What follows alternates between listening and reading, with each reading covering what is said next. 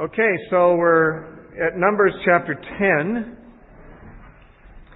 And in this chapter, we are going to find the beginning of the journeyings of the children of Israel from Mount Sinai. But there's one other order of business that perhaps we would have expected to be given a different chapter than the movement of the children of Israel. And that is in the first 10 verses of chapter 10, there's these instructions about making 2 silver trumpets. It says, "The Lord spoke to Moses, saying, Make 2 silver trumpets for yourself. You shall make them of hammered work. You shall use them for calling the assembly and for directing the movement of the camps." Now, trumpets have been mentioned before. At Mount Sinai there were trumpets, and there's the Feast of Trumpets and so forth mentioned. But the other references to trumpets have been to the shofar, which is a ram's horn. Most of the time, the trumpets that are mentioned in the Pentateuch are the shofar, as they call it. And that's just a ram's horn that's transformed into a signal instrument for, calling the assemblies and so forth. But now we've got actual trumpets a little bit like more what we think of as trumpets, made of metal. And in particular, these 2 are made of silver. And it says they're going to be for the calling of the assembly and for directing the movement of the camps. When they blow, both of them, all the assembly shall gather before you at the door of the tabernacle of meeting. But if they blow only one, then the leaders, the heads of the divisions of Israel, shall gather to you. So these have a sort of a signal. 2 trumpets blowing means everybody show up. 1 trumpet, just the leaders show up. When you sound the advance, which must be a special trill of some kind, the camps that lie on the east side shall then begin their journey. When you sound the advance the second time, then the camps that lie on the south side shall begin their journey. They shall sound the call for them to begin their journeys. And when the congregation is to be gathered together, you shall blow, but not sound the advance. The sons of Aaron, the priests, shall blow the trumpets, and these shall be to you as an ordinance forever throughout your generations. When you go to war in your land against the enemy who oppresses you, then you shall sound an alarm with the trumpets, and you shall be remembered before the Lord your God, and you will be saved from your enemies. Also, in the day of your gladness, in your appointed feasts, and at the beginning of your months, you shall blow the trumpets over your burnt offerings and over the sacrifices of your peace offerings, and they shall be for a memorial to you, for you, before your God. I am the Lord your God. Now, this was, perhaps we could say, another way in which God's guidance was given to people, and that is the trumpet sounds. There would be those who would sound, Moses would sound the trumpets, probably Moses and the priests, when they had some information to convey to the camp. Namely, that it's time to move, time to go to battle, time to gather before the tabernacle, time for the leaders to gather. These were special times. Of course, the cloud moving would be the main signal that everyone's going to move on. But they wouldn't all move on at once. They'd sound the trumpet, and then the first camp on the east would move. Then they'd sound the trumpet again when it was the appropriate time. The next camp on the south would move. It's true that the moving of the cloud was something that was sovereign, that anyone could see without the trumpet sounding, but still they waited the trumpet sound to know when each camp was supposed to pick up and follow. And so, in a sense, the trumpets are another means of divine guidance, another way of giving instructions to the camp about what they're supposed to do. And I think of 1 Corinthians 14, and Paul talking about the gifts of the Holy Spirit and how they are intended, as it were, to provide guidance too, but how that it's important that they be audible and clear to the people. In 1 Corinthians 14, 6 through 8, Paul said, "But now, brethren, if I come to you speaking with tongues, what shall I profit you, unless I speak to you either by revelation, by knowledge, by prophesying, or by teaching? Even things without life, whether the flute or the harp, when they make a sound, unless they make a distinction in the sounds, how will it be known what is piped or what is played? In other words, you can only recognize a song because the notes are different from each other, and the instruments have to play the right notes, so you won't recognize the song. For if the trumpet makes an uncertain sound, who will prepare himself for battle? Now, the idea here is that when God speaks to the church through the gifts, the Holy Spirit is trying to give information to the church. He might be trying to muster them for battle, as when these trumpets were sounded in Israel. If the trumpets don't give a sound that is intelligible, if it's something that it's not a recognizable signal, then no one's going to prepare for battle. There was a particular trumpet blast that was supposed to let them know to prepare for battle. If the people were supposed to prepare for battle, whoever's blowing the trumpet better blow that blast and not a different one. Had to make sure that people would understand it. And Paul says that's how it is with the gifts of the Spirit. If they aren't intelligible, if you speak with tongues and there's no interpretation, for example, then whatever it is God's trying to say isn't going to get through. Paul said better to speak by revelation or by prophecy or by teaching or something that is intelligible so that the Holy Spirit's message can get through. The trumpets, of course, were blasted by human leaders, Moses and Aaron and so forth. The silver trumpets probably, when it comes to their function as a means of guidance to the people of Israel, probably represent God's guidance through human instruments, as with the gifts of the Spirit. The Holy Spirit it's not just God's voice booming from heaven, but He speaks through a human prophet or a human exhortation person or teacher or someone who has a word from the Lord. Human instrumentation. They give directions to the church, but it's God doing it. But He's using human instruments. So these trumpets were like, they involved the instrumentality of humans sounding the trumpet. But it was, of course, to give the camp as a whole an awareness of what God was trying to get them to do. So, there's the movement of the cloud that directs the church. There's the instruments, the trumpets, which are sounded by, in this case, the prophets, like Moses, that actually give direction to the camp as well. Now, verse 11, we begin to see some movement. Now it came to pass on the 20th day of the second month, which is, of course, 19 days after the book opened. The book opened on the first day of the second month. This is now 19 days later, on the 20th day of the second month, in the second year, that the cloud was taken up from above the tabernacle of the testimony. And the children of Israel set out from the wilderness of Sinai on their journeys.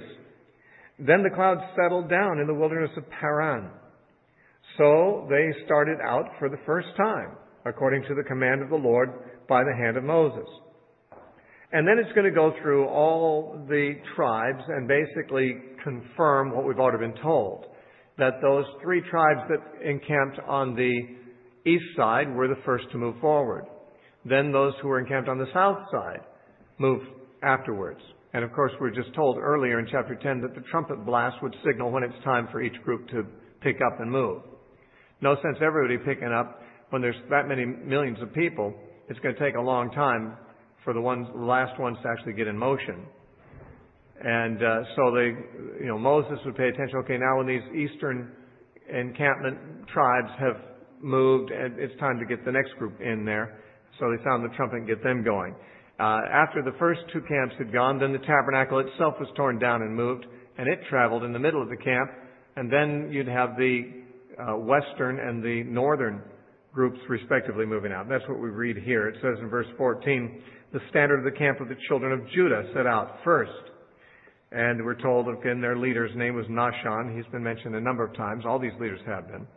And with, of course, Judah was the tribe of Issachar and the tribe of Zebulun, mentioned in verses 15 and 16, and their leaders are mentioned again by name. And so the tabernacle was taken down, and the sons of Gershon and the sons of Merari set out carrying the tabernacle. And the standard of the camp of Reuben set out according to their armies. Over their army was Eliezer, the son of Shedur. Over the army of the tribe of Simeon and Gad are the next two mentioned. They were with them. And then it says in verse 21, then the Kohathites set out carrying the holy things. the tabernacle would be prepared for their arrival. So the tabernacle building itself moved behind the first group. And then the second group, the ones from the south, went. And then the articles of the tabernacle set out.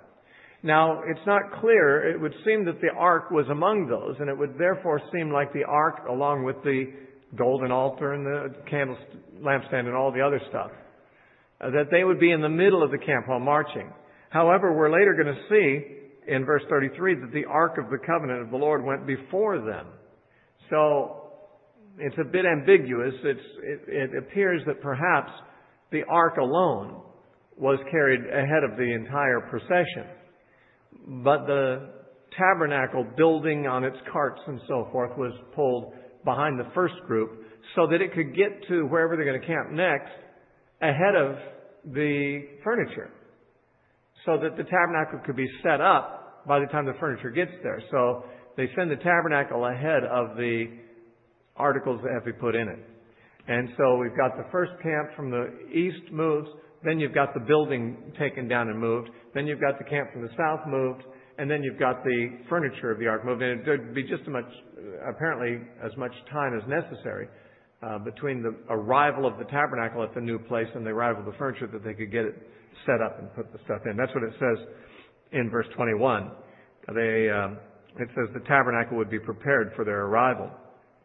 Verse 22, the standard of the camp of the children of Ephraim, that was the encampment on the west side, which also had the people of Manasseh and Benjamin with them. And then verse 25, the standard of the camp of the children of Dan, the ones from the north of the tabernacle position. And they had the children of Asher and Naphtali with them. And it says in verse 25 that they formed the rear guard. So this was like a military deployment, even though they weren't necessarily going to a particular battle. They were just moving forward.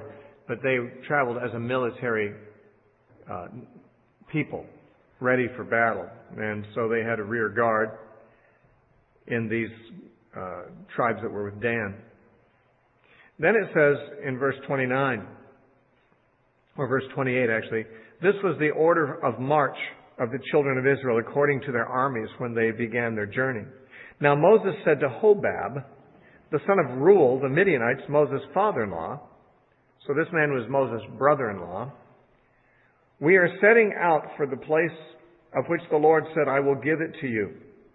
Come with us, and we will treat you well, for the Lord has promised good things to Israel. Now, Hobab was a Midianite, obviously, the son of Jethro, the son of Reuel. Reuel and Jethro are different names for the same man, Moses' father-in-law. This was Moses' wife's brother, though Moses' wife was not with him as near as we can tell. Moses, we find marrying another woman in chapter 12, an Ethiopian woman. But it would appear that Zipporah had either been divorced or at least separated from him and was gone back with her father, back to Midian, although now they were in Midian. Mount Sinai was apparently in Midian, if the alternate location of Sinai that we've discussed in the past is correct. And so he was in the same region as his father-in-law, and that might be why Hobab was there too. As Moses began to move, they were in Midian. Hobab was a Midianite.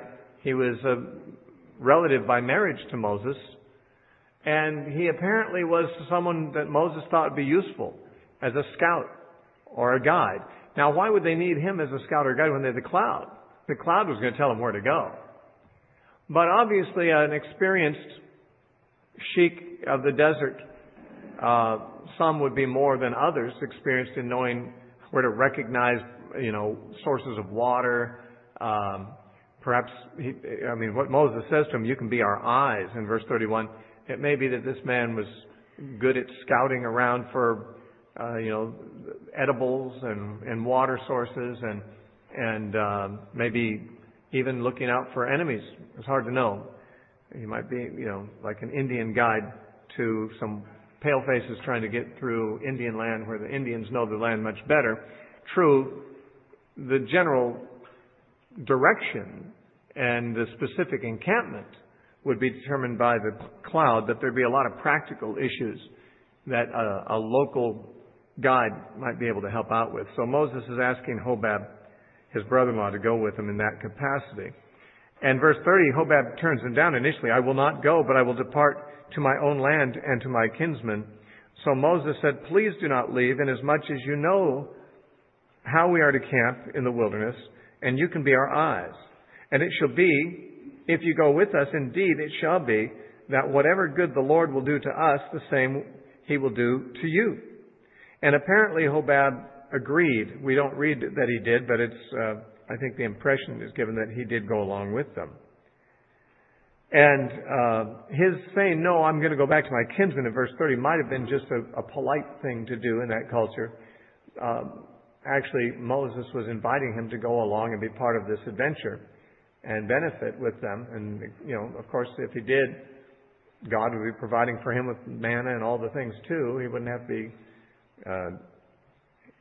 to be insecure about his living in the desert. God would be providing for him and all that. I mean, there'd be benefits in it. And in turning Moses down initially, he didn't give any reasons for it or anything like that. And he didn't seem to put up a real resistance when Moses came back and said, no, please come. So it may have been one of those deals where in some cultures you're supposed to turn down an invitation first or an offer first just to be polite. And then if they prevail upon you, then you accept. Verse 33, so they departed from the mountain of the Lord on a journey of 3 days. Apparently that's how far they went. Just in their first journey, it was just for 3 days, and then they camped again. And the ark of the covenant of the Lord went before them for the 3 days' journey to search out a resting place for them. And the cloud of the Lord was above them by day when they went out from the camp. So it was, whenever the ark set out, that Moses said, rise up, O Lord, let your enemies be scattered, and let those who hate you flee before you. Now, that is whenever the cloud lifted, apparently, on their journeys, and they sounded the trumpets to alert the camp that they're going to have to move, Moses would just cry out this prayer to God. Rise up, O Lord, and let your enemies be scattered. Let those who hate you flee before you. In Psalm 68, it begins with words almost identical to these. Psalm 68 is believed to have been written by David on the occasion of his bringing the ark to Jerusalem. It's thought that he composed this psalm and that it was sung for that particular event. And it begins similarly. It says, let God arise. Let his enemies be scattered. Let those also who hate him flee before him. This is what Moses said. Now, David wrote these words, but he was, of course, familiar with what Moses said historically. And then he goes on and describes further how the enemies of the Lord are to be dispersed, like smoke is driven away. So drive them away. As wax melts before the fire, so let the wicked perish at the presence of the Lord, of God. But let the righteous be glad. Let them rejoice before God. Yes, let them exceedingly rejoice. And there's more. But the point is that this is a declaration that signaled the movement of the Ark of the Covenant.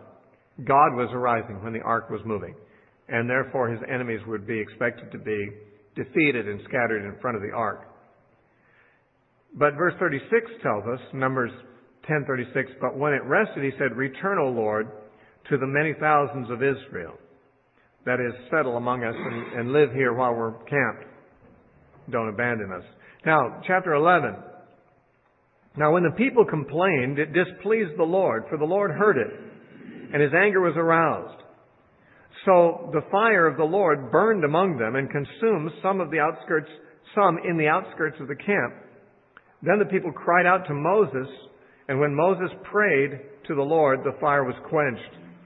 So he called the name of the place Taberah, which means burning, because the fire of the Lord had burned among them.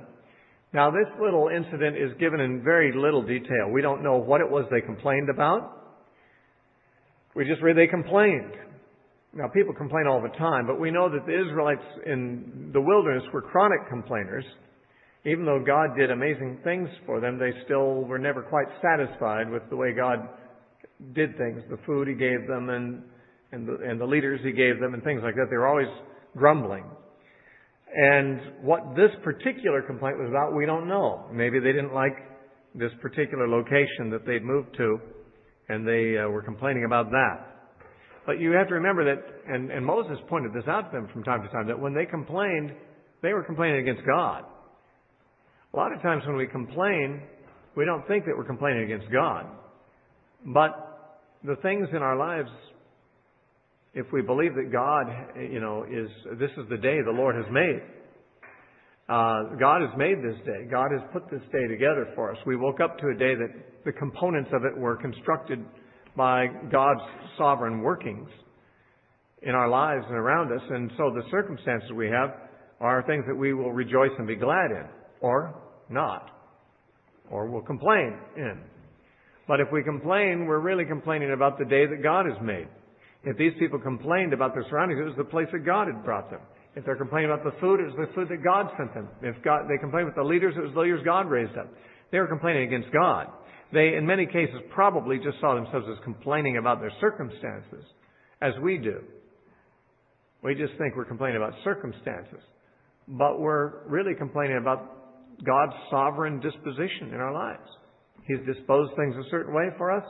That's how we should rejoice in it. That's why Paul said, in everything give thanks, for this is the will of God in Christ Jesus concerning you, 1 Thessalonians 5:18. And so God took it as a personal affront whenever they complained about His provision, as He rightly should. He got angry at them again. And in this case, we read that the fire of the Lord burned among them. Now, how this looked, I don't know. We know that the fire came out from the presence of the Lord and consumed Nadab and Abihu. We know that fire came out from the presence of the Lord and ignited the altar in Leviticus chapter 9. And yet we don't know what this looked like. It could be that just fires broke out on the outskirts of the camp from some means, and that Moses is saying, this is the judgment of God on you people because you complain. I don't know that we're to understand that fire from heaven came down like lightning, although it could have. It could have been that some of the tents on the outskirts of the camp were struck by lightning, and that was recognized as God sending His fire down upon them. In any case, the fire did some serious damage to people, enough that it was burning out of control. They couldn't put it out. And therefore they had to ask Moses to intercede for them, and he did. And when he did, the fire was quenched. Now, it doesn't tell us that the fire was supernaturally quenched, or if they finally were able to put it out. I don't know. I certainly wouldn't want to detract from anything miraculous. I certainly acknowledge the Bible, including these stories, are full of miraculous things. But sometimes God does things through things that aren't so miraculous. A fire breaking out at a time that is when people have been complaining against God could easily be seen, correctly seen, as something God has allowed to happen to them. It doesn't have to be that, fire from the tabernacle came out and consumed them. And it probably wasn't from the tabernacle, since it was on the outskirts of the camp and the tabernacle was in the middle. It could have been lightning. It could have been a fire from any source. It might have been a fire from some unknown source. But the fact is, a lot of people were apparently burned up, killed. It said it consumed some in the outskirts of the camp. And we know that the fire was out of control because it wasn't quenched until they came and asked Moses to pray for them. The fire had gotten beyond their control to put it out, and it was apparently in danger of consuming the whole camp. Fire's going to spread from the outskirts inward. And so Moses prayed, and the fire was quenched, and that ended that ordeal for them. So they just named the place burning, Taberah. And then there's more. Verse 4, now the mixed multitude who were among them yielded to intense cravings. Now the mixed multitude would be the non-Jewish element among them, because when they left Egypt, in chapter 12, I think, or 13, it says that a mixed multitude went out with them. I'm talking about the chapters, not of Numbers, but of Exodus. A mixed multitude went out of Egypt with them. And that means that when the Hebrews left, there were others who wanted to get away too. Perhaps Egyptians, perhaps other slaves of other nationalities that were in Egypt that thought, well, this is a big slave revolt. We're going to go out with them and get our freedom too. But these were people who didn't have any ancestral connection to Abraham, Isaac, and Jacob. And, God had not really made any particular covenant with these people previously. Though, when those people came with Israel to Mount Sinai, God made the covenant with everyone there, everyone who was circumcised. Presumably, these people were circumcised, or maybe not. But I don't think they would have been allowed to be a part of the community if they weren't circumcised. So they were probably what we call proselytes. But they didn't have Jewish ancestry or Jewish parents or Jewish religion in their upbringing. And therefore they would have had more paganism in them, in their attitudes and so forth. And we find that they yielded to intense craving. For what? We usually it's for food, really. It's basically, they're missing the gourmet foods that they used to be able to have. Now, this mixed multitude remembers the fish and the melons and the leeks and the cucumbers and the onions and the garlic when you get to verse 5. And we think, well, certainly the Israelite slaves were not eating gourmet foods in Egypt. But these were not the Israelite slaves. These were the mixed multitude. Although they did get the slaves complaining too. So I think people were starting to remember Egypt a little more romantically than it had really been for them. They've been groaning under the labors they had in Egypt before they left. And now they're just remembering the variety of food as contrasted from the manna, which is their staple diet every day now, which wasn't bad tasting. It just was bland, apparently, and they wanted more variety. So that's the intense craving that they yielded to. In verse 4 it says, so the children of Israel also wept again. There's a lot of references to them weeping here. In verse 13, Moses complains, they're weeping all over me. And so they're whiners is what they are. They're big time whiny people. Now, I'm not going to say I wouldn't be whiny. I mean, they're in a desert, for crying out loud. Their diet is rather undiversified. But they should have the memory. Just a few months earlier, they were slaves. And it should be that they would be delighted that not a few months earlier, a year and a few months earlier they were slaves. They should be delighted to be free, but they're still whining about every little thing that comes up. And so it says, all Israel wept again and said, who will give us meat to eat? We're not getting enough meat. We remember the fish, which we ate freely in Egypt, and the cucumbers, the melons, the leeks, and the onions, the garlic. But now our whole being is dried up. There's nothing at all except this manna before our eyes. Now, manna apparently was nutritionally complete food. If God had them surviving on that for 40 years, it must have been, like this food they send up with the astronauts in the tubes. It's got all the nutrients they need to stay alive. But it was not garlic, It wasn't meat. And so they're getting tired of it. And they say our whole being is dried up. Reminds me of my youngest son when he was about 3 years old. And one of his sisters had, not given him something he wanted or something. And he came whining to his mother and she kind of said, that's not that big a deal. And he said, it's the end of the world. We just thought that was so funny because, we usually say it's not the end of the world, but we didn't even say that in that situation. He just said, it's the end of the world. There's some little thing. They say, our whole being is dried up. We're dying out here. Why? We only get to eat manna. We don't get to eat leeks and onions and garlic like we like. Now, the manna was like coriander seed, and its color like the color of bdellium, whatever color that is. The people went about and gathered it, ground it on millstones, or beat it in the mortar, cooked it in pans, and made cakes of it. And its taste was like the taste of pastry prepared with oil. That's not so bad. And when the dew fell on the camp in the night, the manna fell on it. Now notice they found all kinds of ways of preparing manna. They beat it. They cooked it in pans. They made cakes of it. They tried to make a lot of variety of dishes with all the same stuff. It all tastes the same. Now Moses heard the people weeping throughout their families, everyone at the door of his tent. Everyone standing at the door of the tent weeping. Oh, we want better food than this. And it says, the anger of the Lord was greatly aroused. But Moses also was displeased. Actually, it's Moses who reacts more angrily here. And he comes and complains to God about it. Moses said to the Lord, why have you afflicted your servant, and why have I not found favor in your sight that you have laid the burden of all these people on me? Did I conceive all these people? Did I beget them? That you should say to me, carry them in your bosom like a guardian carrying a nursing child to the land which you swore to their fathers? He said, these are a bunch of babies, and I'm not even their dad. Why do I have to be their babysitter of these millions of babies? What did you have against me that you put me in this position?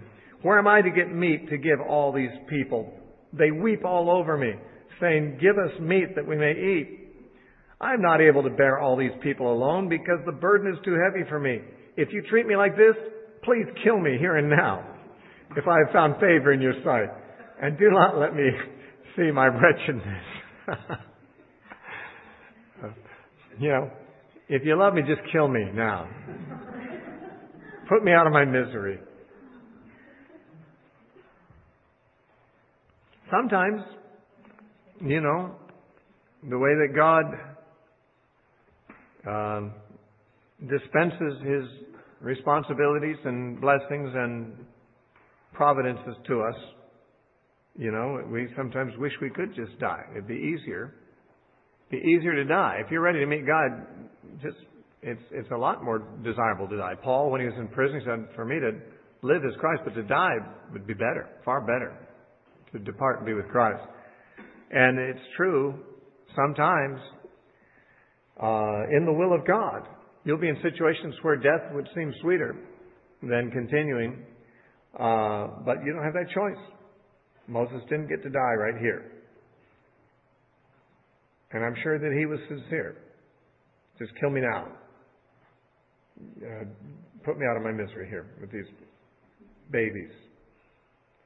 So the Lord said to Moses, gather me 70 men of the elders of Israel, whom you know to be the elders of the people, and officers over them. Bring them to the tabernacle of meeting, that they may stand there with you. Then I will come down and talk with you there. I will take of the Spirit that is upon you, and will put the same upon them. And they shall bear the burden of the people with you, that you may not bear it yourself alone. Now, notice this. The burden of the Lord is associated with the Spirit of the Lord being put upon a person. Therefore, it's a burden of responsibility that God gives them. The burden of leadership in the people of God is associated with God putting His Spirit on a leader. If a person doesn't have the Holy Spirit, he's not a leader in the spiritual community. But if he does have the Spirit of God and does have an anointing in leadership, if that's his calling, if that's his gift to be the leader, well, that's a burden. That's a responsibility. It's interesting that the prophets in the Old Testament often were said to have the burden of the Lord. And they often meant the oracle, the word that God gave them to give was the burden of the Lord. It was burdensome to bear that responsibility to speak to people an unwelcome word. A lot of these prophets got themselves killed and beat up and otherwise thrown in jail and so forth because of the words they spoke. It was a burden to bear the Spirit of God. Now, it's a delight, in a sense. It's a great privilege to have the Spirit of God, but it's also a burden of responsibility. And so Moses alone, apparently up to this point, had the Spirit of God upon him in all of Israel. And this was to be now shared. This leadership gifting, this leadership anointing was to be distributed among 70 others. And the burden of leadership then would be shared, taken much of it off of Moses' shoulders. God said, then you shall say to the people, sanctify yourselves for tomorrow, and you shall eat meat. For you have wept in the hearing of the Lord, saying, who will give us meat to eat? For it was well with us in Egypt. Therefore the Lord will give you meat, and you shall eat. You shall eat not 1 day, not 2 days, nor 5 days, nor 10 days, nor 20 days, but for a whole month, until it comes out of your nostrils. Now, when it comes out of your nostrils, that means you're vomiting it up. And becomes loathsome to you, because you have despised the Lord who is among you, and have wept before him, saying, why did we ever come up out of Egypt? And Moses said to God about this promise, he said, well, the people whom I am among are 600,000 men on foot. Yet you have said, I will give them meat, and that they may eat for a whole month. Shall flocks and herds be slaughtered for them, to provide enough for them? Or shall all the fishes of the sea be gathered together for them, to provide enough for them? So Moses is showing some skepticism here as to whether God really can provide that much food for millions of people in the middle of the desert where there's not much animal life. Well, they do have their herds and their flocks. He said, what, you expect us to slaughter the herds and the flocks? Now, that might not seem like a strange suggestion. If they're not getting enough meat in their diet, or they want more meat, and they've got these herds and flocks, why don't they just kill some animals? Well, once you start doing that, you'd run out of animals real quick. And those animals are needed for sacrifice. And they're needed for breeding stock. You know, they're planning to go into a new land and start farms and stuff there. They don't want to just slaughter all their animals and come in there without anything to start their herds with. The herds and the flocks they had may have been considerable, but they weren't enough to feed, the people for all the time of their wandering. Moses seemed to calculate that to feed them all for a month might take slaughtering all their flocks and their herds. But that wouldn't be a very wise thing to do. Maybe they had enough herds to feed everybody for a month, but not after that. And then what do they do? So slaughtering all their animals was not something that they were open to. Now, it may be that they did eat some of the animals once in a while, because in the sacrifices, especially the peace offerings, the people ate some of that. They'd bring an animal, and the priests would eat meat on a regular basis, even when the other people were just eating manna. But the worshiper who brought a peace offering to God would eat some of the meat. So it's not like they never had any meat at all. It's just that Moses is saying, if we're going to eat meat, all of us, for a whole month, we're going to just kill all the animals at once. There won't be anything left. And verse 23, the Lord said to Moses, has the Lord's arm been shortened? Now you shall see whether my word will befall you or not. Has the Lord's arm been shortened is an interesting image. It's like, what, you think I can't reach that far? You think I can't intervene in that situation? That same imagery is used in Isaiah to make a different point. But God says, and I'm trying to remember exactly where it was. It's Isaiah 50-something. Where it says, the Lord's arm is not shortened and his ear is not heavy that he cannot hear, but your sins. It's chapter 59, Isaiah 59:1. It says, behold, the Lord's hand is not shortened that it cannot save, nor is his ear heavy that it cannot hear. But your iniquities have separated you from your God, and your sins have hidden his face from you. So, in other words, in Isaiah's time, God was not saving them. But it wasn't because he couldn't hear their cries. It wasn't because his hand was too short to reach them. But rather, of course, because he had something against them. Their sins had alienated them from him. So this idea of God's arm being shortened is the idea, is God unable to actually do the thing that he said he'll do? He says, even Moses has his doubts. He says, now you'll see whether my word will befall you or not. Verse 24, so Moses went out and told the people the words of the Lord. And he gathered the 70 men and the elders of the people and placed them around the tabernacle. Then the Lord came down in the cloud and spoke to him and took of the Spirit that was upon him and placed the same upon the 70 elders. And it happened when the Spirit rested upon them that they prophesied, although they never did so again. Now that last line, although they never did so again, is kind of, I'm not sure what to make of it. Because the Hebrew Targums say, and they did not cease, which seems to say the opposite. But all translations, except for the King James, say they never did so again. In other words, the Spirit came upon them and they prophesied, which proved that the Spirit came upon them, but they didn't become prophets. They prophesied this one time only. And then they didn't prophesy anymore. The Spirit apparently remained on them in the sense of them bearing the burden of leadership with Moses, but they only prophesied initially when the Spirit came upon them. Just like on the day of Pentecost, the people spoke in tongues that were recognizable to the people around them, but that didn't happen every day for them. The Spirit remained on the church, but they didn't all go out every day and speak to foreigners in tongues. That was a sign on that occasion. And of course, speaking in tongues was something that happened on other occasions too. But it didn't happen all the time simply because the Spirit was upon them. It was a manifestation that the Spirit had come upon them. And here, these people prophesying this one time is the proof that the Holy Spirit had come. Now, what prophesying looked like in this case, I don't know. Now, prophesying means speaking words from God. But exactly, if all these guys were in one place and they're all prophesying, who are they prophesying to? Each other? 70 guys prophesying at the same time? That sounds as chaotic as if everyone was speaking in tongues at the same time. But it may be that the people of Israel were gathered around them, and these people were speaking the words of God to the congregation. But there were people who were not gathered around them,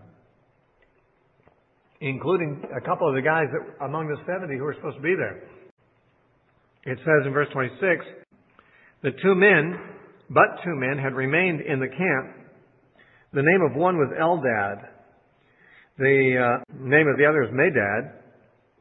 And the Spirit rested upon them. Now they were among those listed, that is the 70, but who had not gone out into the tabernacle. Yet they prophesied in the camp. Now, why had they not gone to the tabernacle when they were called? Were they rebelling? Moses is the one who selected these 70. Maybe he made a bad choice in a couple of cases. Maybe they were guys who didn't want to participate. Or maybe it wasn't that. Maybe they were good guys. Maybe they would have been there, but something hindered them. Their wife was giving them a shopping list as they're leaving the tent, and they just didn't get there in time. They just had something delay them. I mean, honestly, it could be anything. They could have been going to the bathroom or something. There could be anything that comes up when you've got 70 people who are all supposed to get someplace at the right time. We can't even get 16 people here all at the right time. So, there's always something. It's not that anyone's being evil or rebellious, I'm sure. Or willful or anything like that, but it's, they're all good-hearted people, but there's distractions and other things that keep people away. So these guys were probably intending to be there, but whatever, they got a flat tire or something on the way there. So they were still out in the camp, and yet when the Spirit came upon the 68 guys that were there at the tabernacle, the Spirit came upon these two guys out in the camp too. And they were prophesying as well. Their absence from the tabernacle apparently had not been noticed until this. And somebody from the camp came running to Moses and said, these guys are out in the camp prophesying. They're not here at the tabernacle prophesying. It says in verse 27, a young man ran and told Moses and said, Eldad and Medad are prophesying in the camp. So Joshua, the son of Nun, Moses' assistant, one of his choice men, answered and said to Moses, my Lord Moses, forbid them. Now, why would that be necessary? Why would it be important to forbid them from prophesying in the camp? Well, it's very possible that this would seem to be a bit threatening to Moses' leadership.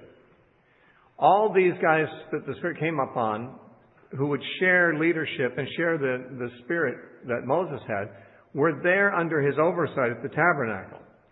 They were clearly subordinate to him. He was the big boy prophet, and they were the little boy prophets, and he was they were like his subordinates, they were his underlings, his lieutenants. But someone out in the camp prophesying independently might possibly exploit that situation to gather people around him as a leader, as a spiritual leader or whatever, when Moses isn't there to supervise. Now, not that these guys were likely to do that. It's just that you never know. If somebody's not under, the oversight of the leader, you never know if they're going to start their own movement on their own. And it's possible that Joshua saw two guys like loose cannons out in the camp prophesying. They would get attention to themselves because the people would say, oh, the Spirit's on these guys. These guys are speaking the words of the Lord now. And might say, well, we can follow them instead of Moses. After all, in the next chapter, two people who had a complaint against Moses, his brother and his sister, said, well, God doesn't just speak through Moses, does He? Doesn't He speak through us too? And so, as long as Moses was the only prophet, he was the undisputed leader that God had raised up. But if there's other guys prophesying and they're not under Moses' oversight, then if they were of a mind to do so, they might exploit that situation, say, see, God speaks by us too, follow us. And they could lead a rebellion against Moses. Again, there's no suggestion that these guys were in any sense inclined to do so, but Joshua immediately saw this as a situation that might be dangerous for that kind of thing. And so he said, Moses, go forbid them to do that. And Moses said to him, are you jealous for my sake? Oh, that all the Lord's people were prophets, and that the Lord would put His Spirit upon them. I'm tired of being the lone leader of these people anyway. I wish they could all just lead themselves. I wish these people all knew how to follow God. I wish, just like God's put His Spirit on me, He'd put His Spirit on everybody, and they wouldn't need me. That's what He's saying. Would to God that they were all filled with the Spirit, and they were all prophets. So Moses was not, first of all, jealous over his leadership. As we know, he would have liked God to kill him. He wasn't exactly, clinging to his position of leadership. He would have liked to have been dismissed, as a matter of fact. So he wasn't jealous of others who might be even able to provide some spiritual leadership. Especially since it was clearly the Spirit of God that had come upon them. He had to assume the Spirit of God didn't make a mistake, did He? I'm not really the leader here. The Spirit of God is. Moses, I'm just the man. Moses. I'm following the Spirit, but it's the Spirit who's the boss, and if He wants to speak through those guys, let Him speak. Let Him speak through everybody. Would to God that everybody was a prophet, and everybody could be filled with the Spirit. Now, by the way, that never did happen. Not in Moses' lifetime, nor even in Old Testament times in general. God never did put His Spirit on all of His people. There were always some leaders, some prophets that, or judges that God put His Spirit upon. And as a result, they were the spiritual leadership of the people of Israel.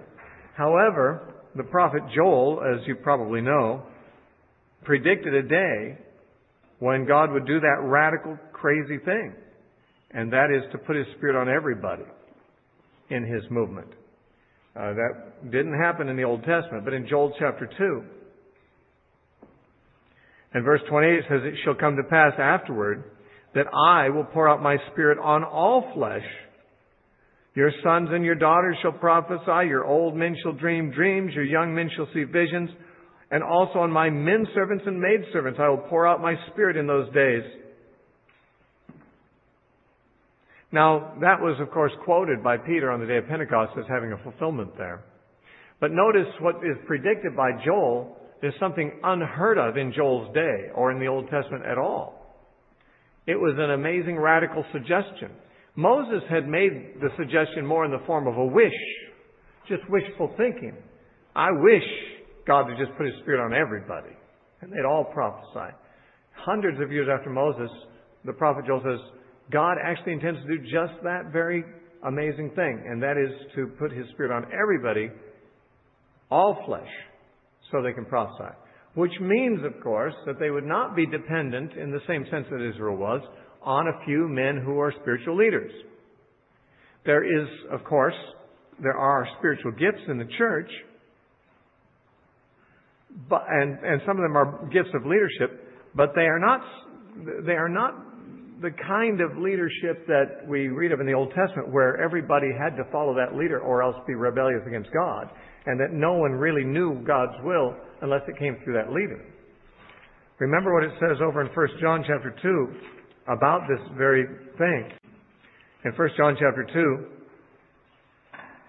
it says in verse 26, "These things I've written to you concerning those who try to deceive you." In verse 27, "But the anointing which you have received from Him," he means the Holy Spirit, "abides in you, and you do not need anyone to teach you. But as the same anointing teaches you concerning all things, and is true and is not a lie, and just as it has taught you, you shall abide in Him." So, in other words, the Holy Spirit teaches you and abides in you. And as you follow that leading, you abide in Christ. You don't need another man to teach you. You say, well, then why do we have this school here? Well, there is a gift of teaching as well as other gifts. There are many gifts. One of them is a gift of teaching. When John says the Holy Spirit teaches us, it doesn't mean He always teaches us without human instrumentality. If the gift of teaching is operating through a teacher, then the Holy Spirit is teaching that way. But you don't need a teacher in the same sense that people in the Old Testament needed Moses. He was the only one who knew what the Holy Spirit was saying. But every Christian has the Holy Spirit now. And so that's what Moses actually thought would be a good idea, though I don't know that he seriously thought that it would ever happen. But he wished it to happen. And so, again in Numbers chapter 11, verse 30, "Moses returned to the camp, both he and the elders of Israel." Now, we still have to see the meat show up. And it says, "Now a wind went out from the Lord, and it brought quail from the sea." Of course, quail don't live in the sea, but it was from that region, from the area of the sea. There apparently were gazillions of quail for some reason at that particular time. I don't think we are to understand that God just manufactured them out of the dust so that there'd suddenly be quail that didn't exist before. God did that for 6 days of creation, but we don't have reason to believe that He manufactured more animals supernaturally after that. Like I said, the plague of frogs, the plague of locusts in Egypt, those things were probably just frogs that were already there. It's just that all the frogs got driven out of the river and all the locusts came to Egypt from some other region. Here also these quail, God had apparently gathered them from somewhere in the region of the Red Sea and caused a wind to blow them all that direction. Now quail are heavy-bodied birds, and although they don't fly long distances without getting very tired. And they do migrate across that very region of the Middle East seasonally. But if they've been traveling a long distance, they're tired and they can't fly high. In this case, they were flying quite near the ground, and it would be easy for people to just grab them out of the air, knock them out of the air with sticks or whatever. It says, "It brought quails from the sea and left them fluttering near the camp about a day's journey on this side and a day's journey on that side." That is how far they covered the whole camp and surrounded the camp. If you went a day's journey on either side, you'd still be among these thick clouds of quail. All around the camp and about 2 cubits above the surface of the ground. That's just a yard. 2 cubits is 3 feet. They were flying about 3 feet off the ground. Real easy for even children could grab them. And so people stayed up all that day and all that night and all the next day and gathered the quail. And he who gathered least gathered 10 homers. That's about 60 bushels. And they spread them out for themselves all around the camp. Apparently they realized they can't eat all these now, so they started to dry the meat out like jerky. They thought, well, we better have some dried quail to take with us on the journey because we can't eat it all right now. But I'm sure that in addition to trying to dry out some of the meat, spreading it out in the sun, they gorged themselves on as much of it as they could eat, knowing that they're not going to be able to take it all with them. But while the meat was still between their teeth before it was chewed, the wrath of the Lord was aroused against the people, and the Lord struck the people with a very great plague. So he called the name of the place Kibroth Hattaavah, which means graves of lust, because there they buried the people who had yielded to craving.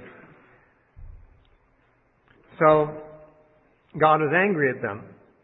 You might say, well, why did he get angry at them? What did they do on that occasion? It was the whole attitude that they had. The fact that they were complaining and unhappy with God's provision before. I mean, he gave them their request, but what? With it, leanness of soul. That's, isn't that Psalm 105? I believe it's Psalm 105, verse 15 or so. 106, is it? Thanks. And is it verse 15 or what? Yeah. And this is talking about this very event in the Psalm. Psalm 106, verses 13 through 15 says, "They soon forgot his works. They did not wait for his counsel. They lusted exceedingly in the wilderness and tested God in the desert. And he gave them their request, but sent leanness into their soul." And so this is actually a psalm that reminds Israel of all their grumpy complaining and murmuring and stuff in the wilderness. It goes on in verse 16 talking about how they envied Moses in the camp and so forth. And it's talking about, of course, Korah's rebellion. But God gave them what they wanted, but he was angry at them. Sometimes God gives you what you demand of him, not because he has to, but because giving you what you want will be will not actually be good for you. It'll be a good punishment for you, for your selfishness. Verse 35, then from Kibroth Hattaavah, the people moved to Hazeroth and camped at Hazeroth. Now, real quickly, chapter 12 is very short. Then Miriam and Aaron spoke against Moses because of the Ethiopian woman that he had married. For he had married an Ethiopian woman. Now, whether he divorced Zipporah or just took a second wife, as many of the patriarchs had more than one wife, we don't know. The fact that he had taken another wife is probably not the problem that got him criticized. Probably the fact that she was Ethiopian. She's not Jewish, for one thing. She was black. She was, I think Miriam was a racist. And Miriam is the one who was the criticizer here. Aaron just went along with her. She was the older sister of both of them. So, Aaron may have, how Aaron was. People could persuade him to make a golden calf just because they had to just suggest it. He's a very suggestible guy. Miriam is the one who got judged most severely for this, so I think she's the problem. She didn't like this Ethiopian woman. They may have had a few run-ins with each other. How two women in the same house, if they may have just not gotten along well. Or she may have not liked the racial mixture between her brother and this Ethiopian. Who knows? But they said, has the Lord indeed spoken only through Moses? Has not he spoken through us also? In other words, we don't have to really respect everything about Moses, including his marriage choices. He's not the only guy that God ever speaks through. We have prophetic gifts too. Miriam had led the singers after all. That's a big help, compared to what Moses does. And Aaron wasn't a prophet, but he was the one who spoke the law to the people as the priest. So, God speaks through us as well. Moses isn't so special. It says, and the Lord heard it. Yeah, like there's anything he doesn't hear, but I think it's rather interesting that God overheard them saying this. Now, the man Moses was very humble, more than all the men who were on the face of the earth. Probably a bit of a hyperbole, this business more than all the men on the face of the earth, but it's indicating that he was exceptionally humble. Not one to speak up for himself, as he did not. So God spoke up for him. If you're humble, it doesn't mean that you'll get walked all over. It just means if you are humble and yield your case to God, that he'll defend you rather than you defend yourself. And suddenly the Lord said to Moses and Aaron and Miriam, come out, you three, to the tabernacle of meeting. So the three came out. Now this must have been like an audible voice that came out from the tabernacles, calling these three by name. Then the Lord came down in the pillar of cloud and stood in the door of the tabernacle and called Aaron and Miriam, and they went forward, both of them. Then he said, "Hear now my words.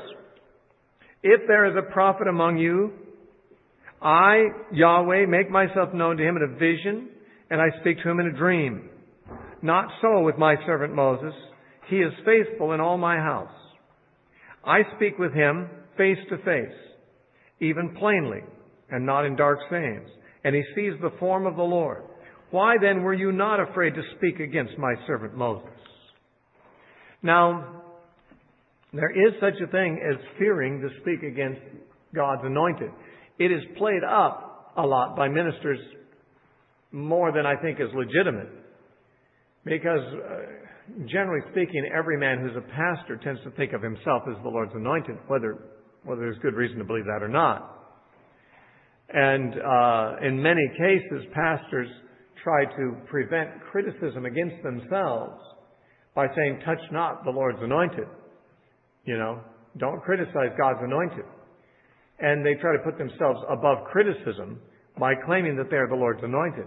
Well, I don't know that any man I've ever known has as much claim to that title, the Lord's anointed, as, say, Moses did.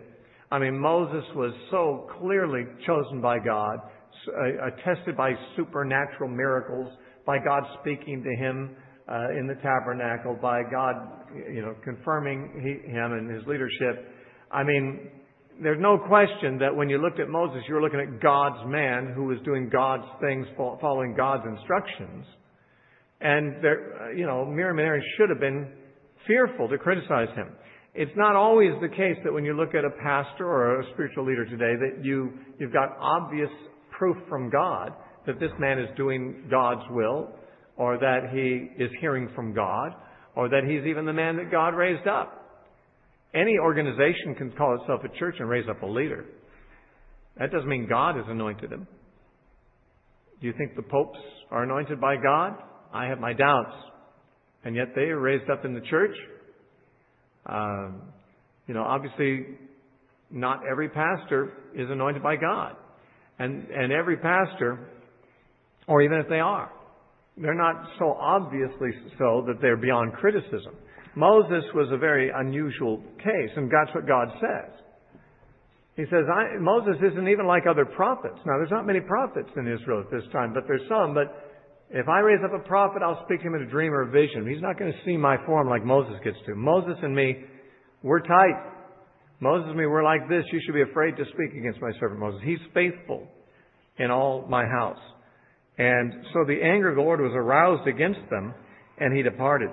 By the way, I would say this too. There are Christians I know who speak against some of the things Moses said, some of the laws, some of the instructions. They say Moses was mistaken about that. Moses may have thought it was the Lord, but Moses was mistaken when he said to do it this way or to do that way. Especially, the business about commanding to wipe out the Canaanites or some other things that are unsavory to us. There are things in the law that are definitely unsavory to us. And I've known Christians who've said, well, God gave Moses instructions, but sometimes Moses got it wrong. Sometimes Moses had stuff he thought was the will of God, and he put it down as just from Moses.